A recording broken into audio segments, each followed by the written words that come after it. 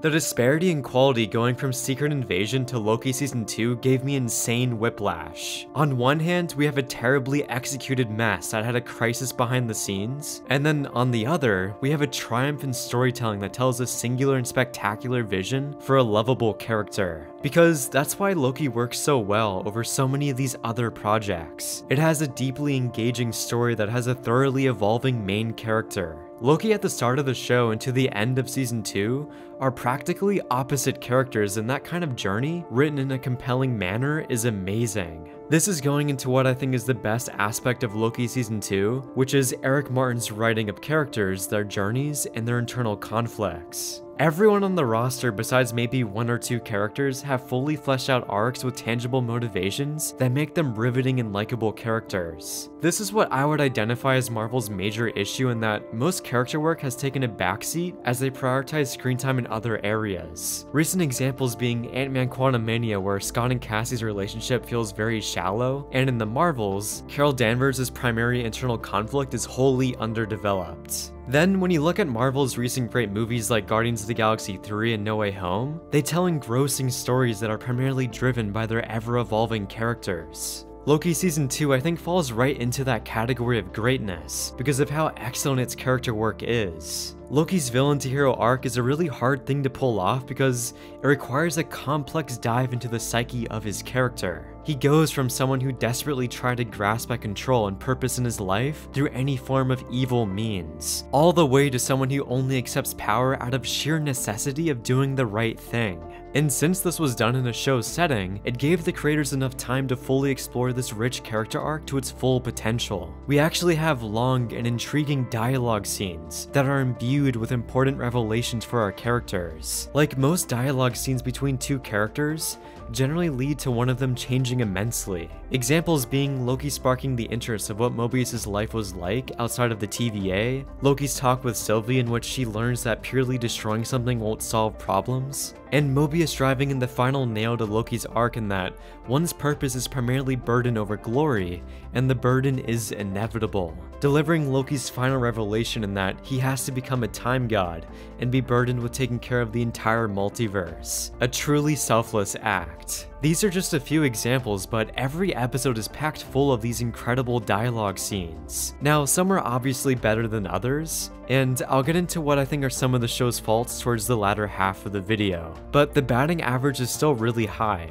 So much to the point that it's admirable that primarily character and dialogue driven scenes carry the show so much. Like looking at any other Marvel show, they generally have to interject some kind of artificial action to make the episode more exciting. However, Loki doesn't need to do this because of how high quality the drama is in the show. Easily the best and most refreshing climax in any Marvel show is the showdown between He Who Remains and Loki and Sylvie. There's no crazy spectacle or action set piece to entertain the audience, and it's purely dialogue.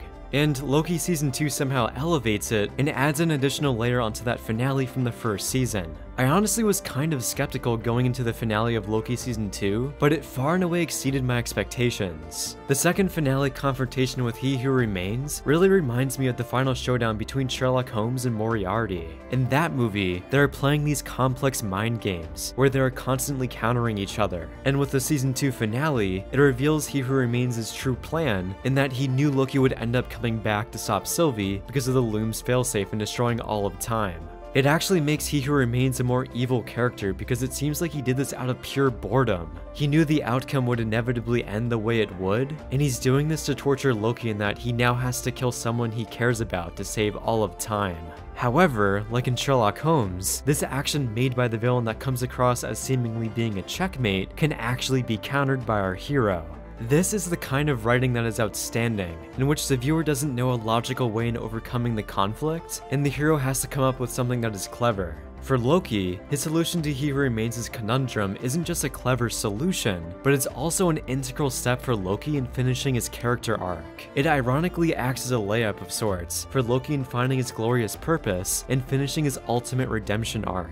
Overcoming conflict is one thing, but if he can also make it expertly tie into the main character's arc, then that's great writing, which is what Eric Martin achieves here. along with the monumental task of creating an hour worth of riveting dialogue, which is essentially what the ending is. It just requires a lot more skill and artistry to write something of this caliber over something like the WandaVision finale, which feels significantly more convoluted and messy narratively. And I'm being generous bringing that up as a comparison because that's one of the better ones. Also, for the season 2 finale, I love how they essentially turned half of the episode into Groundhog's Day, which is one of my favorite movies, but applied it to a hardcore science fiction setting. Seeing Loki ram his head into a wall trying to overcome this mind-boggling conflict was incredibly engrossing. It would have been nice if the finale was longer because I feel like the writers downplayed the mental impact of doing the same thing over and over for centuries, but it was still well executed. Maybe Loki is more resilient to long stretches of time because he is a god after all. So Loki's character arc is obviously outstanding, and the other two main side characters being Mobius and Sylvie are also great, of course. Mobius and Loki's dynamic is still very endearing, and the writers lean into that even more for season 2.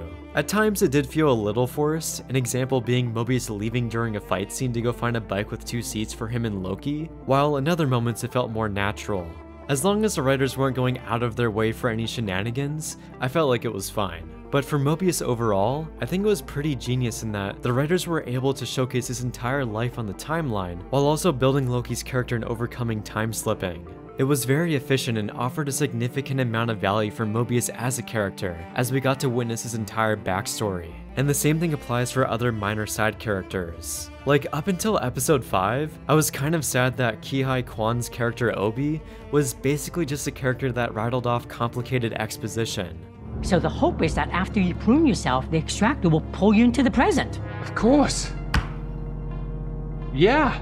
But episode 5 fleshes him out and makes him more understandable as a character, and not just a vessel to explain different mechanics within the world. Because he's honestly just a downgraded version from his character in Everything Everywhere All at Once. However, I think episode 5 luckily redeems him. Sylvie, I think, has a good continuation, and her arc of slowly diffusing from a destructionist mentality was really well done and explored. Her final scene with Loki was heartfelt, and perfectly punctuates the ending of her arc in aiding Loki in realizing that destroying something is okay if you replace it with something better.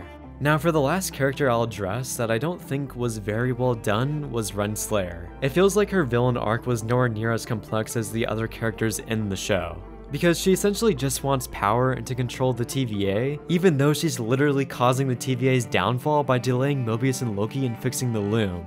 I know she doesn't trust them, but it feels like a contradiction in that she wants to restore the TVA to its former glory, while also being the one that's causing its downfall. I guess there is some irony there, even though it doesn't feel very logical from a character point of view. Outside of her lust for power, there's really nothing else about her to make her fascinating. The revelation about her mind being wiped I thought was a good twist for the character, but it again only feeds into that lust for power. So if anything, it kind of feels like Renslayer was used as a roadblock conflict and drawing out the story until the loom explodes, because without her, the show would be much shorter. Which, this is fine, I just wish she was more compelling. Her state in the show was pretty underwhelming considering how much screen time she had, and especially how abrupt her ending was. The writers were kind of like, oh yeah, and by the way, Renslayer dies after being sent to the void. That's it. Then her and Miss Minutes' lust towards Victor Timely was very odd and off-putting, to the point that it was not needed at all. So even though Renslayer was partially lacking, I think Loki Season 2's characters were still outstanding all around. Another aspect that goes hand in hand with the characters is the acting. Out of the entire MCU, I think Tom Hiddleston is easily the best actor. The amount of range and raw emotion that is constantly required for the character in every scene is flooring. It obviously helps that the writing allows this, but there are so many beautiful close-ups of Loki throughout the season in which he puts you into a trance with his amazing acting. Tom Hiddleston has a mastery understanding of everything, whether it be subtlety, gravitas, charisma, pacing, great delivery of lines, and nails sorrow with ease. He's literally a flawless actor, and it's rare to be this consistently floored. I know that acting awards for the Emmys is extremely crowded from how many great shows are running, but it would honestly feel like a snub if Tom Hiddleston doesn't get a Best Lead Actor nomination. Unfortunately though, I feel like the voters will automatically look past this show just because of the Marvel brand not being what it used to be. Without Tom Hiddleston, the show would be practically nothing, and he perfectly sells the anguish and turmoil Loki as a character is constantly going through.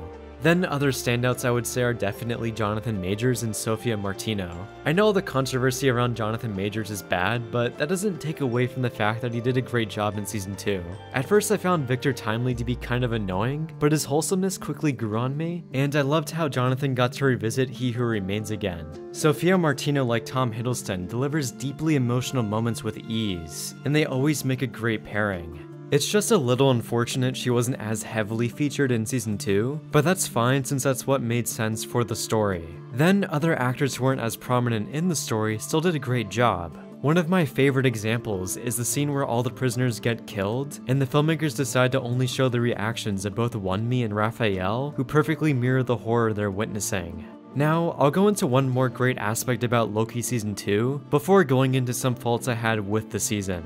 And the last great thing I want to dive into is the production value of the show. Loki easily blows every other MCU production out of the water because this is the only show that actually feels like a show. They're constructing numerous real sets that are reused, instead of constantly going to random locations to film scenes that are in turn in dull locations because they're only used once. Building these sets also probably saves them quite a bit of money, so that they can then spend it on making the CGI look great. Because throughout the show it looked pretty spectacular, and I especially loved the spaghetti unraveling of people being erased from time. It visually looked cool and was creative. The only CGI moment that was very odd was actually the very beginning of season 2, where Loki jumps off of the TVA tower and lands into a flying car. This shot immediately scared me from how rough it looked, as if a beginner in Blender made it. I would say that the moment right after this, where a practical car crashes into a real set, redeems the janky looking shot. But yeah, the overall visual look of the show is of such a high quality and has a strong visual identity because of its unique and exotic locations. Similar obviously to season 1, even though I would argue that season 1 visually was more memorable than season 2. There is an entirely different cinematographer and different directors that in turn make the show feel different visually, but I still think it looks good. I don't think the vast majority of viewers will notice a major shift, although to me, the first season looked a bit more dramatic in terms of its lighting for different scenes, while season 2 feels more loose and is directed and shot with an ensemble of characters taken into account.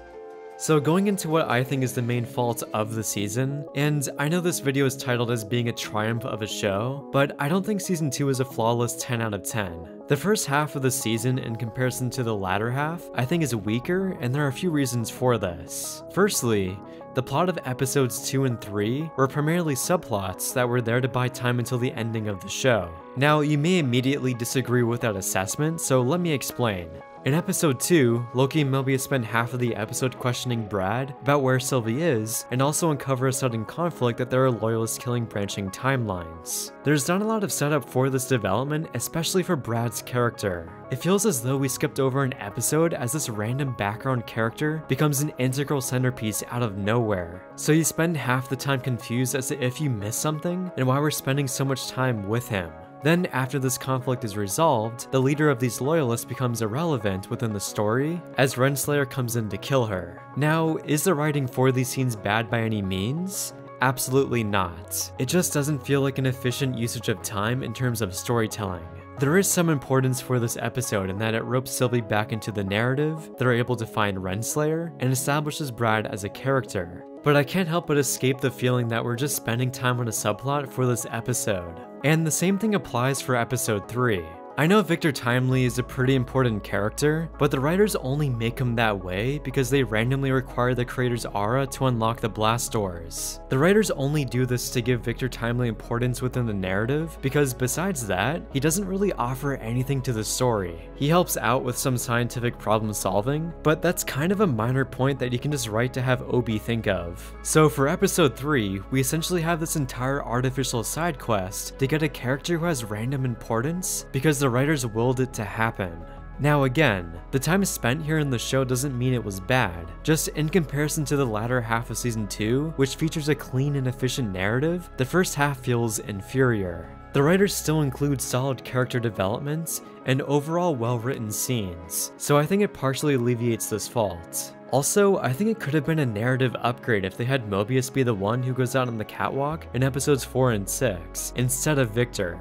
Mobius's loss at the end of episode 4 would be much more of a motivator for Loki because Mobius is like his best friend, along with having much higher stakes because we as an audience care more about Mobius rather than a character who just showed up. That, and imagine how much of a gut punch the ending to episode 4 would be if we thought Mobius died. So in an overall sense, I don't think Victor Timely ultimately added a lot to the story, and could have been removed from it without much loss being felt. And I feel like I have to keep bringing this up, in which I'm not knocking the quality of episodes 2 and 3, and just the relevance and importance to the main plot. Since there are only 6 episodes within the season, spending time on subplots has felt even more because the story is already short. This in comparison to season 1, where every episode was extremely productive in progressing the main story, starts to feel like a stark contrast. Which, speaking of this comparison, I think season 1 of Loki is a bit stronger because of the fact that each episode thoroughly engages you from a plot perspective. What I mean by this is that every episode hooks you with a captivating mystery, as we keep going further down this alluring rabbit hole of a story,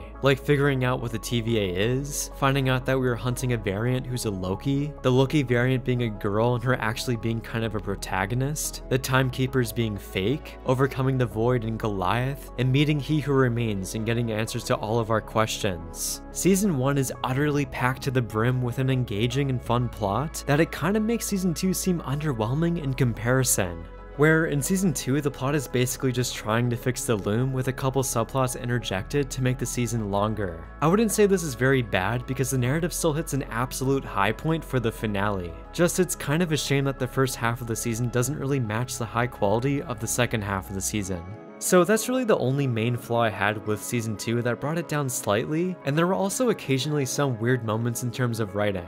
Like the surreal scene where Victor insists upon going to get a cup of coffee, where Brad kills Soap and kidnaps Victor. That was honestly one of the weirdest and most contrived scenes in the entire show, that it felt jarring watching that scene in an otherwise great episode. Then another contrived moment that stood out to me was Sylvie sending Renslayer to the end of time instead of killing her. Like, she didn't even take her temp pad, and I thought she was intending her being stuck there as a fate being worse than death. But yeah, every now and then the writing falters and the tone can feel a bit weird at times, like Victor's chasing in episode 3, but I think the average quality of season 2 is high enough to the point that these sudden quality shifts aren't a major deal. That and the ending is so amazing that you can forgive some of the show's faults. So overall, Loki Season 2, even though I'd say is a minor downgrade from Season 1, is still far and away better than basically anything Marvel has produced in the last few years. This is the bar of quality that I wish the MCU can regularly operate in. It's kind of unfortunate that Disney is also releasing the Marvels at the same time as the finale of Loki Season 2. So they're essentially overshadowing something they made that's great